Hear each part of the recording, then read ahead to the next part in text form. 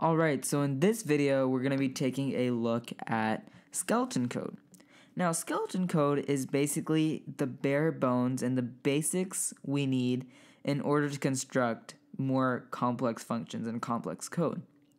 So let's take a look at the skeleton code. So the skeleton code starts off with a class declaration. So class declaration looks something like this. Public class followed by a file name. Now you can name this file whatever you'd like.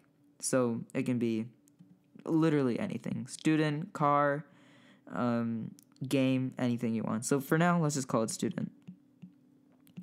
And this is usually followed, or actually always followed, by an opening curly brace.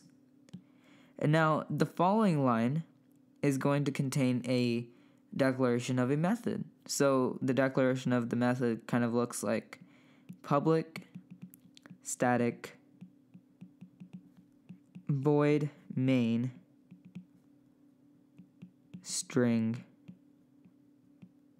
args, closing parenthesis, and we're also going to add another opening curly brace.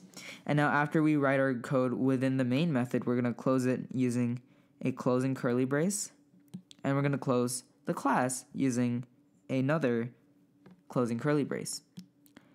And within the method, like I said, goes code, whatever code you want to put there. All right? So now let's take a quick look at what public static void main actually means and why we use those specific keywords. So first, let's take a look at public. So public basically means that it's accessible to outside files, kind of what you would intuitively think of the word public, right? So it's open, it's accessible to everything, to other files. And now static basically means that in a rather technical sense, it means that we do not have to create another object in order to access this method. It is in fact just the first call. So if we wanted to call the main method, we really don't have to create any sort of object in order to do so. And then the next one, void, basically means that it's a void method. It's empty. It has no return statement. So basically, we do not have to write a line returning any sort of value because there is no return type. And now finally, main is simply the name of the method, and we decided to call it main. And finally, we see here the string square bracket args. And now what this is, we call this the parameter.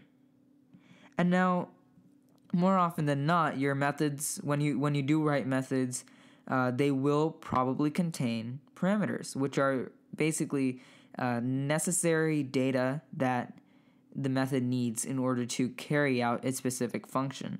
And in this case, it's an array of arguments.